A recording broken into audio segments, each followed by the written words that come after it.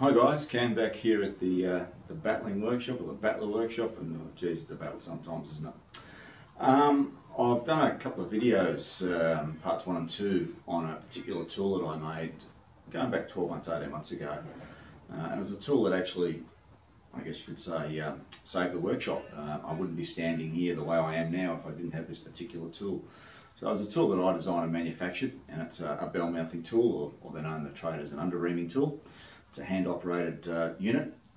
It's designed to bell mouth open the base of piles to increase the bearing loads that can be applied on those piles.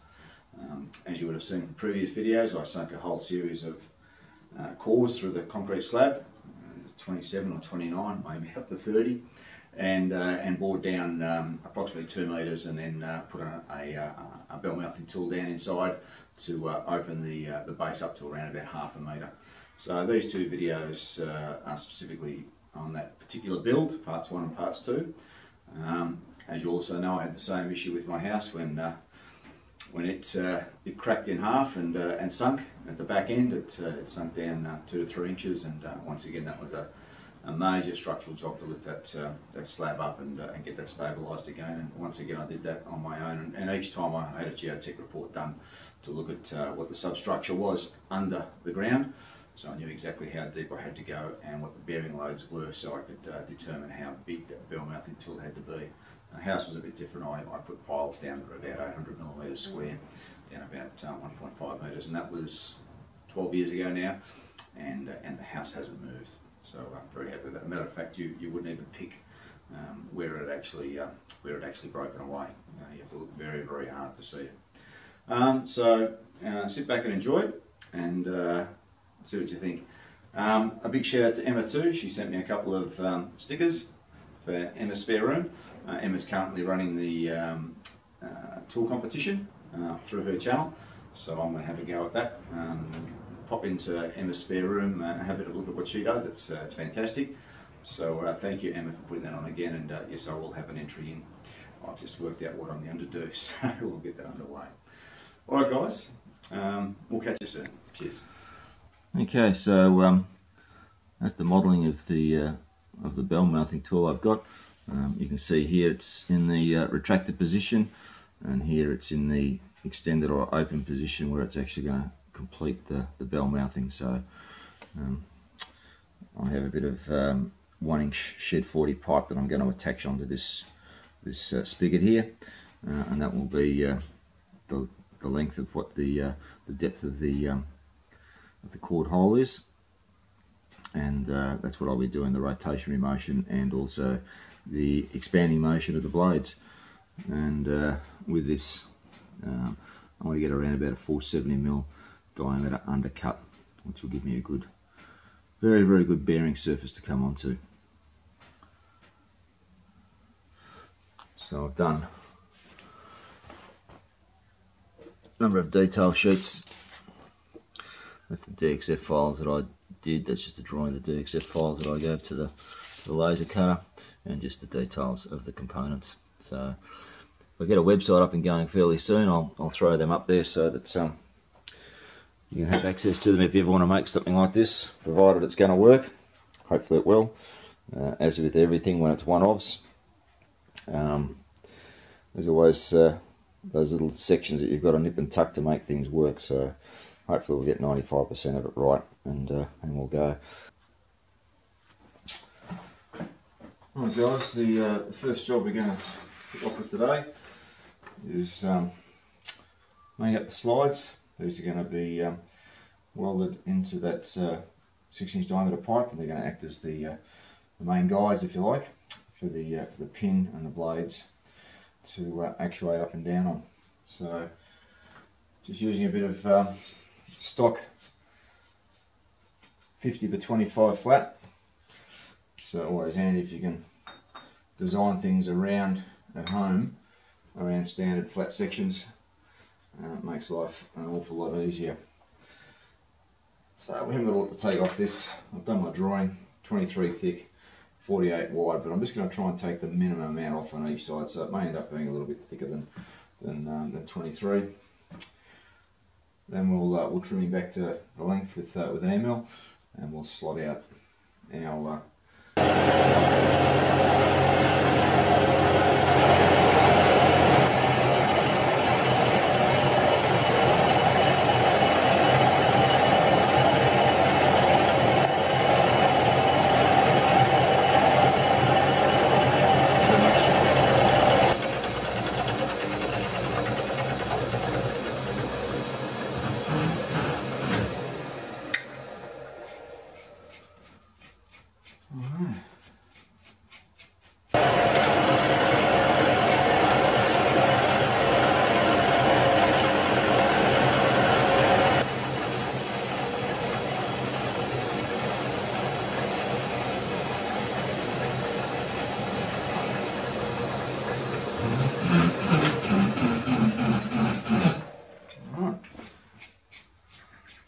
see how colour that looks.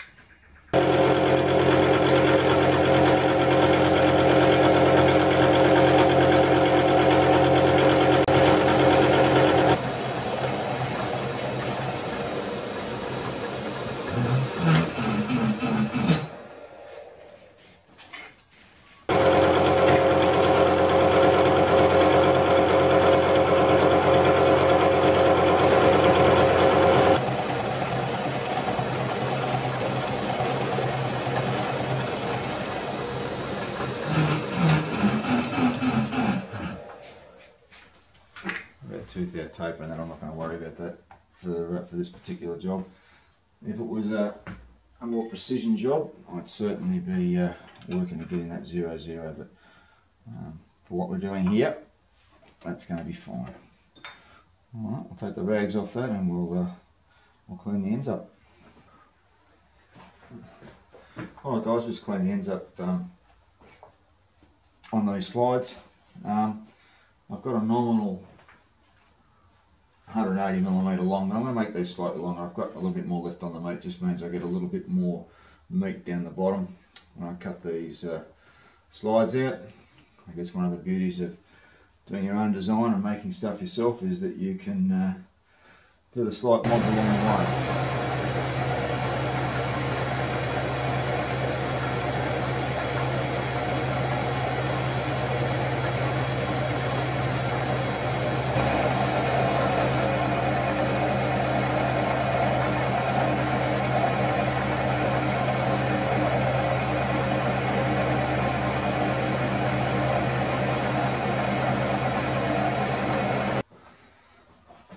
We'll just measure that up with a bigger caliper set. So it's 182.6. So let's go for 182 rather than 180. So I'll take 0.6.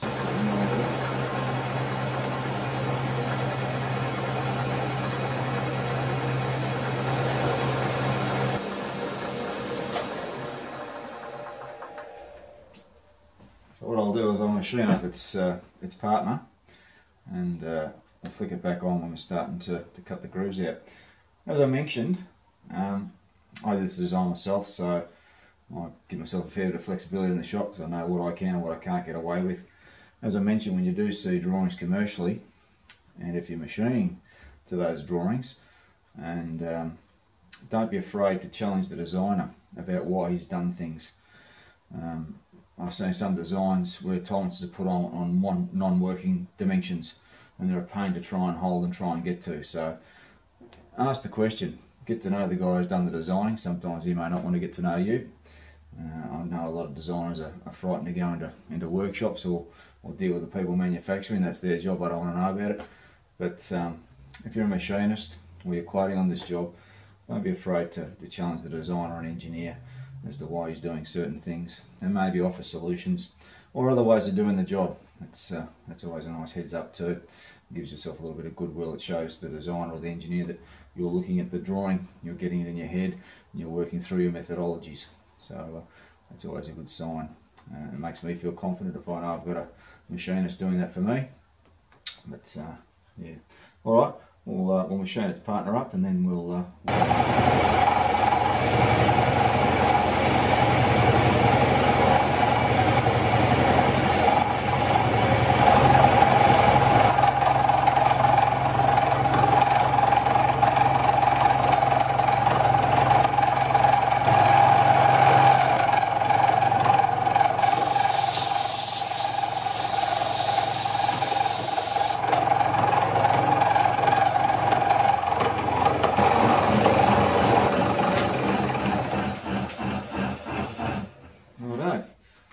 it's got that hogged out, about 0.5 millimetre to go on the depth, and we'll have 3.5 each side.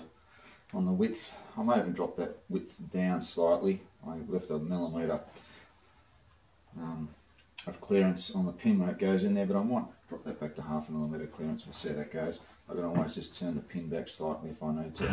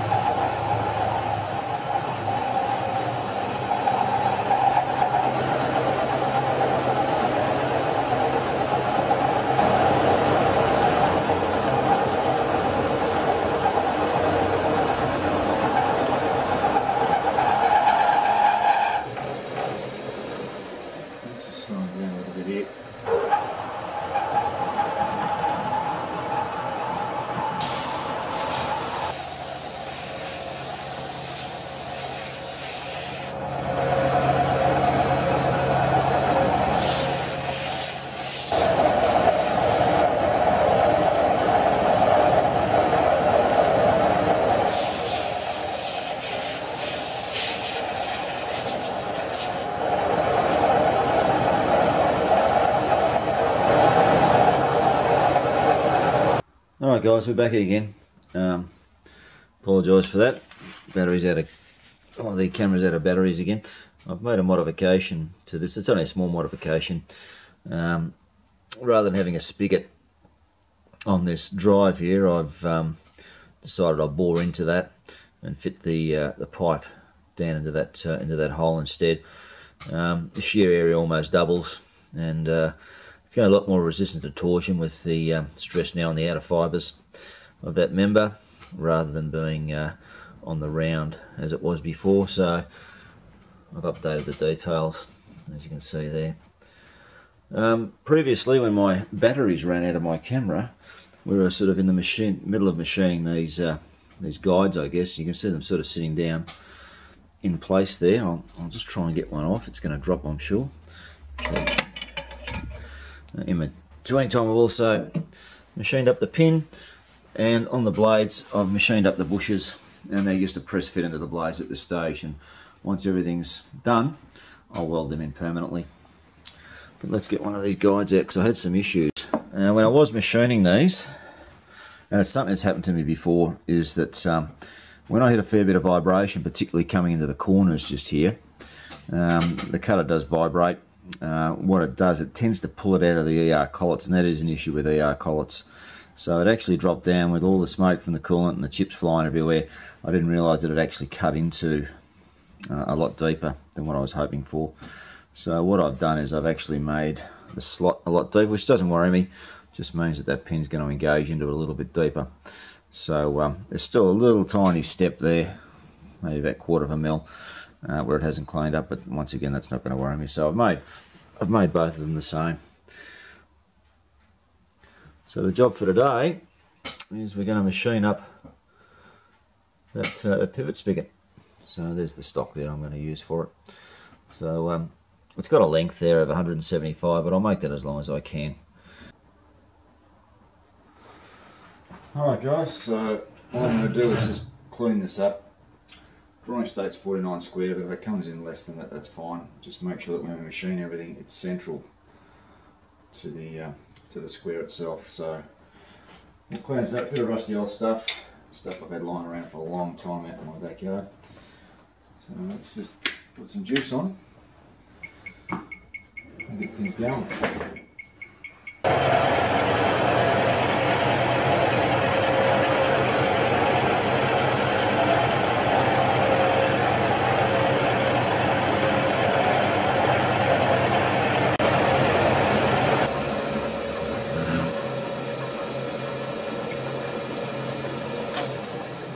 These Bridgeports are wonderful machines, very, very universal. Do an awful lot with them, but one of the big drawbacks on these things is the rigidity of the head.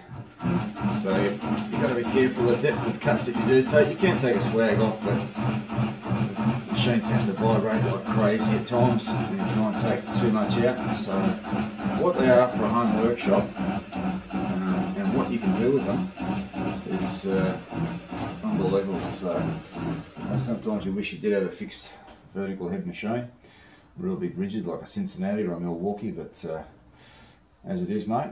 Guys, this if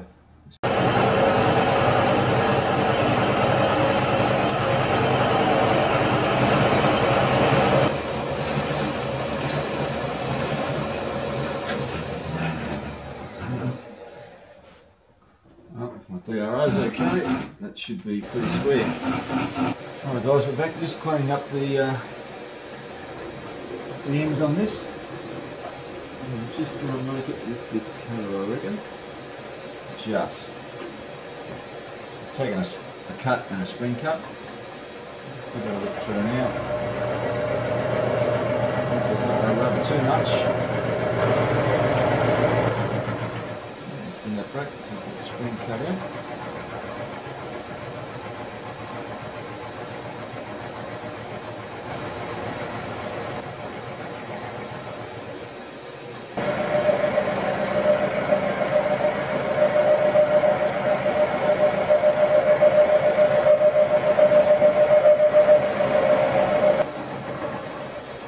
I chewed a little bit. I had to put this back in the vise and give it a lick again because it wasn't square. There was found a bit of swarf that was underneath the parallel that kicked it, so I had to put it in again and do 2 more cuts to get that squared up. But as I said, that's within 0.02 of a millimetre square now, so I'm happy with that.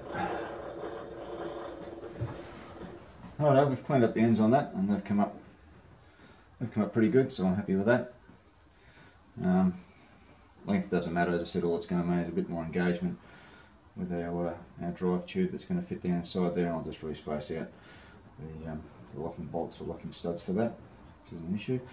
We'll head on over to the lathe now, set this up in the 4-jaw, and we'll start doing the boring and that in there for that torque tube we've got to put down. We'll put it back in here then, cross drill, and we'll also do the bore for the main pivot pin for this.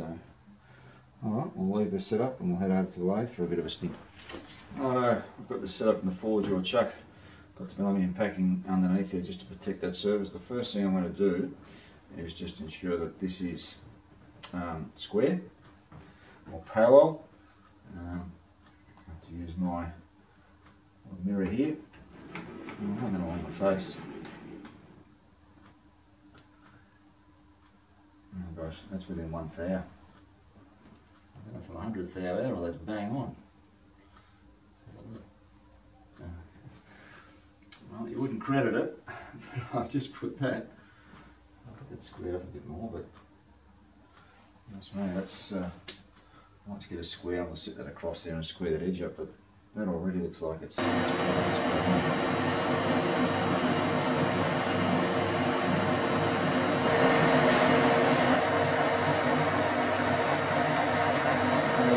just start off with this drill.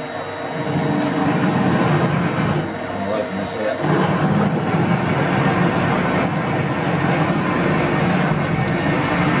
Alright guys, we're back again. We finished drilling that hole at 30 millimetre. That came out at around about 30.2, so we need to open that out to around about 34 to fit that up inside, which is going to be our roughly 3 metre long torque bar that we're going to use to drive this bell mouthing tool with. So I'll start that boring off now. Got a nice long boring bar. Have to be careful, quite a few spring cuts, got a bit of overhang on this, so we'll just take it easy and see how we go.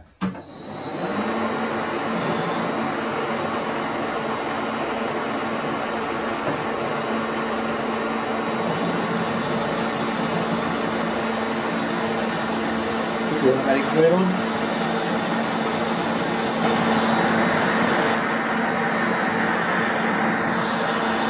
Guys, we've pulled this head a fair way, so just going to do a bit of a check on it, see where it's sitting at the moment. It's getting close.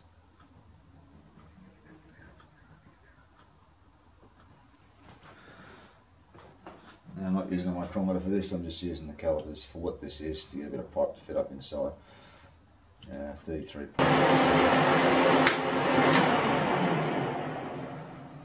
Okay, you can see how that swarf's built up on that tool, and what that actually does, it tends to push the bar away, which reduces your actual diameter of cut. So that was packed in there very tight, so my assumption is going to be that that's not going to be parallel. It's going to bind up a little bit as I poke that little test bar down inside. But let's just have a look at it and see.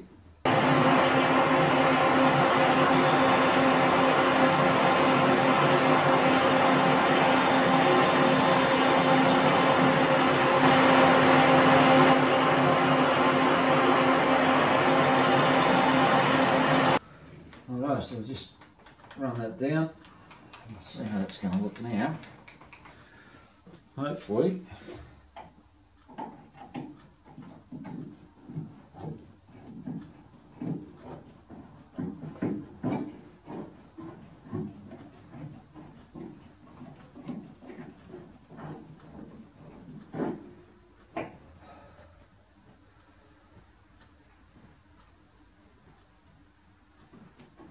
let's just measure and see if that's close to 120 mil. In my case it's going to be 118, but it's close enough for me. It's a nice neat fit in there, so I'm happy with that. I'll leave it at that. Alright, so we've got this set up. I've put a one of my centers into here just to support that tail end a little bit while I'm cutting the chamfer on. So we'll see how we go. It's getting a couple of cuts and it seems to be alright.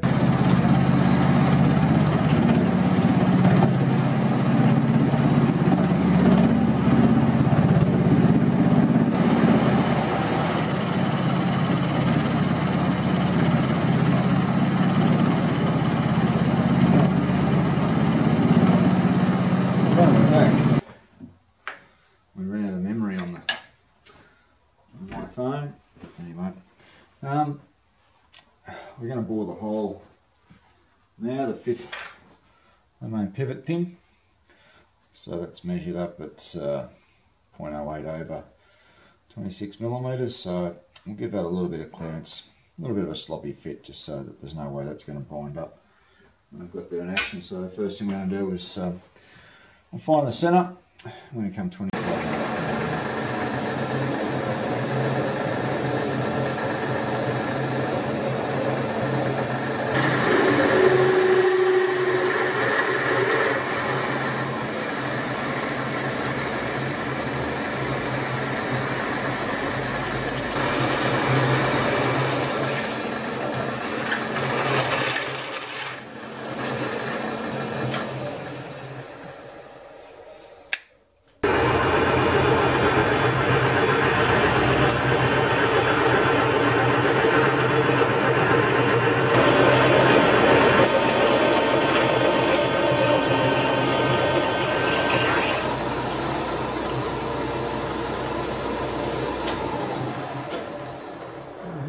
Job's done. It's good, you can use the same chuck for the whole show with these straight shank jobs. Get them undone. Once again, these are a very cheap set, and straight out of the box they wouldn't cut either.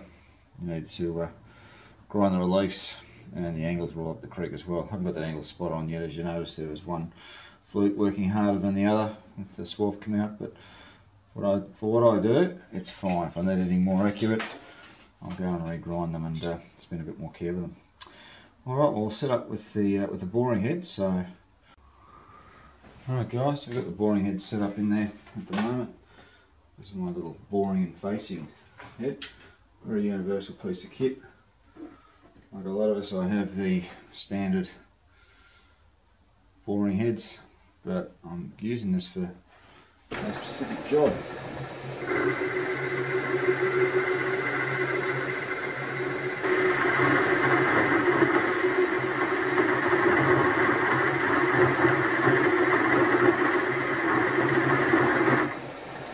It's tearing and carrying on there, but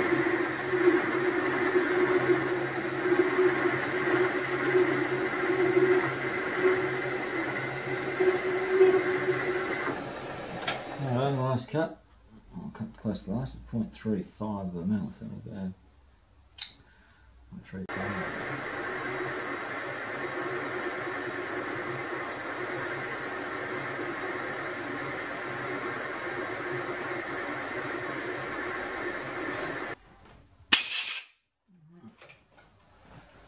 Let's have a look at that now.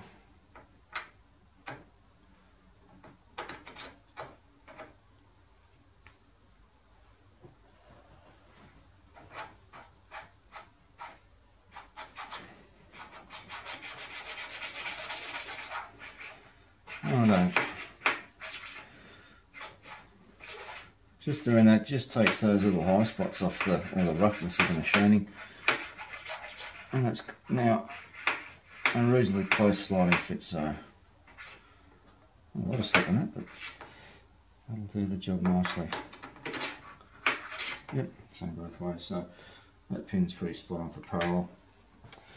Righto, well, we'll deburr that, and we'll sink a couple of 10mm holes down there that we can use to lock off the torque pipe, and we'll have that finished. Alright guys, back to this little job again. It's been 2 weeks since I last looked at this one. Had some work come into the workshop that needed to be done urgently, so that's all been packaged and posted off yesterday, so we can now start getting back into sorting out this bell mouthing tool.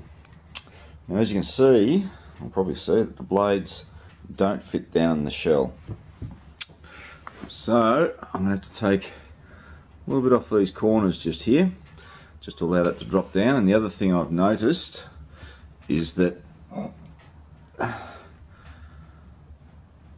this top skirt that was going to be welded around the top to give it a little bit of stiffness isn't going to allow the blades to drop down, so that's a little bit too thick there. So what I'm going to have to do is actually cut these separately, do away with these pieces, and then weld these on and just leave that free to allow the blades to drop down. So what I'll do first, I think, is we'll just do the little modifications on these blades so that they can do what they're supposed to do, and we'll start looking at doing the cutouts on this 6-inch shed 40 pipe, so that we can start getting this thing together, because I really need to get this moving. I'm sick of looking at the workshop going down like the Titanic. Alright guys, so I'll get into that stuff first, and I'll see you back soon. Alright guys, we've got this sitting down quite nicely now. What I've done is I've just taken some nice, oh gosh, if I can turn it around, some nice radiuses and bevels on those corners there, so a little bit off the tops of those as well. If they had been bent another half a degree, it would have been no issues popping that down. But anyway, we've cleaned that up. They sit down inside the pipe section now.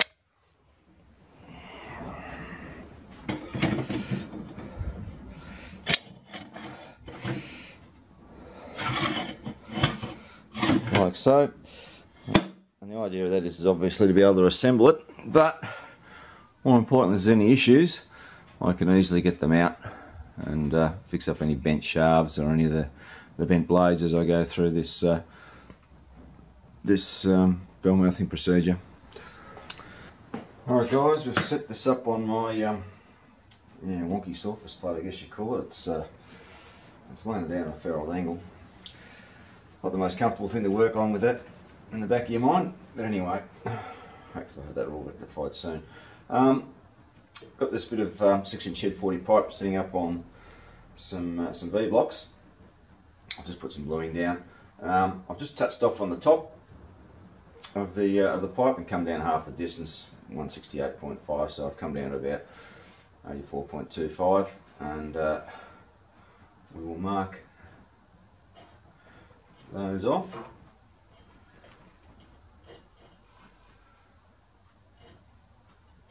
best as we can. And I'll also run that scribe line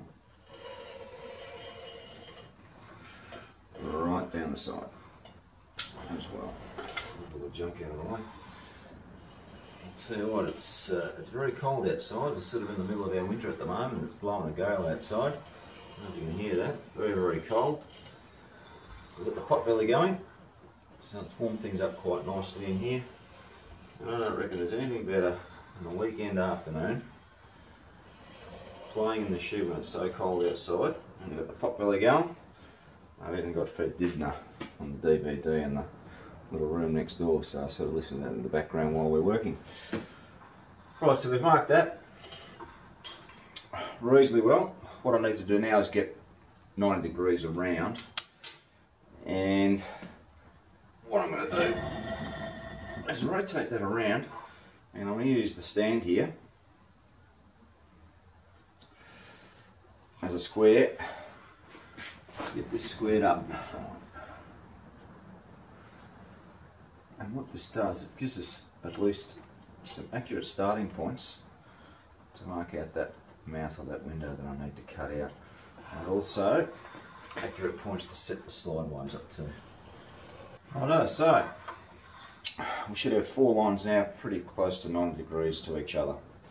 So what I'll do next is I'll mark out the slides, get the centre on the slides, and I can clamp them into place. Sit this pipe up with a square inside and get them squared up and clamped off, and then we can get them tacked into place. Once I know they're set and they're right, we can start marking out our mouth and getting that cut out. And whether I do that just with a grinder and cut it out, or whether I set it up in a milling machine and just give it a lick around that periphery, we'll see how things are going. Alright guys, we've finished the marking out. A couple of things I've done is I've put some witness marks down on my line work. This line work isn't going to last, so you always want to have something that you can come back to. So putting some witness marks with the centre punch all around makes it a lot easier to find later on down the track. What I've also done is I've gone in just with a flapper wheel inside the barrel, and I've cleaned all the rust out just to make life a little bit easier for us to weld, try and get rid of as many of the impurities as we can. So what I've done is I've lined up with a ruler right across the witness marks of the slideways and the centre lines of our pipe work.